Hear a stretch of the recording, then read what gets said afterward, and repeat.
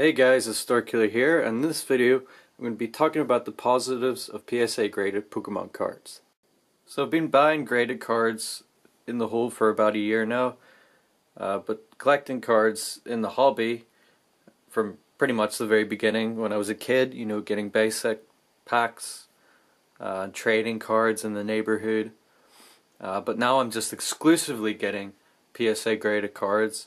So for those of you who've been watching my channel for a while, you know I live in Northern Ireland in the UK, and there's not really any grading service here as far as I know, but from all the research and all the product, PSA is the #1 grading service for cards in general in the world. Beckett's I think #2, but PSA is the one I'm sticking with, and they're usually quite accurate and quite consistent. But why get graded cards? Why do I get graded cards, and why do the majority of collectors get PSA graded cards? So I'm going to move on and talk about the positives of getting your Pokemon cards graded, and Yu-Gi-Oh cards as well, any type of collectible trading card. So my first point is peace of mind. There's a lot of fakery going on with Pokemon cards these days. It's unfortunate, as with any other trading card and most other hobbies, you'll find some kind of fake. So if you buy an expensive card, really like high-end expensive card, there's always a chance it's going to be a fake. Now usually you can spot the differences between a real and a fake, but these forgeries are getting very elaborate, and it's difficult. But especially for like new collectors, new beginners into the hobby. So I've got two Charizards here from Evolutions. One is Japanese and the other one's English. This one is real. I pulled it from a pack myself, but as I said, if you're getting older cards and really rare cards, you wouldn't know. You'd want that peace of mind, so you'd want to get the card graded. And getting a card graded by PSA, you can look at its certification number, and you can look up its number on the population report, and it verifies it's real. Some PSA cases are being faked, but the main way to tell if it has been faked and if it's been opened is the case would be cloudy on the edges and inside. But generally, if you buy from a reputable seller on eBay or any other site, buy from the reputable ones, the ones who have, high positive feedback, and the ones who've sold graded cards beforehand. So that's the #1. That's the first point, is peace of mind, security that the card is in fact genuine. So moving on to my next point is the value. Which card here, which Charizard from Evolutions here, would you pay more for? Well, you pay more for the PSA graded one. I could say this one was Gem Mint. It's clearly not, as you can look at the bottom of the border. That's an off-center card. Pulled this from a pack myself, but yet it still has the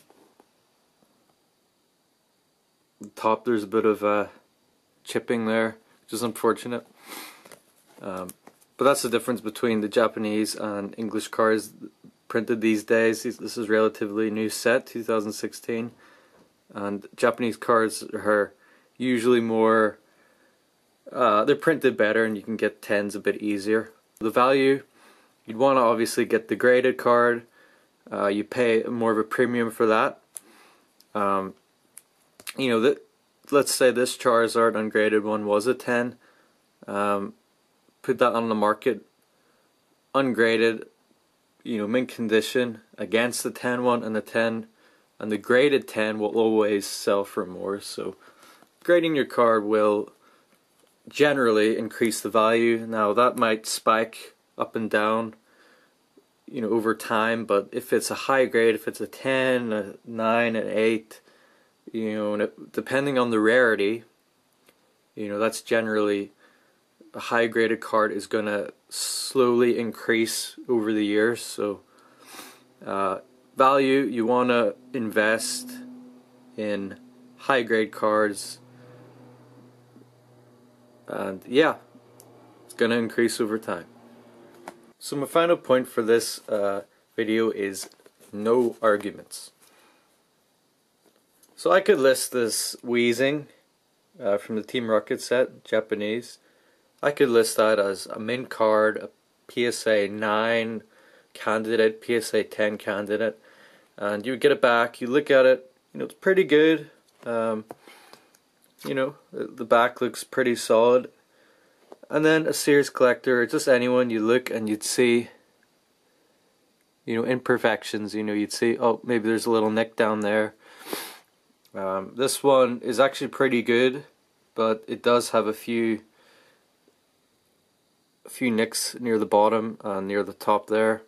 So you buy the ungraded card and then you look at it, have a close look, send it to PSA or just look at it yourself and know what kind of grade it would get, and you'd say, hold on a minute, that's not mint card, that's near mint at best.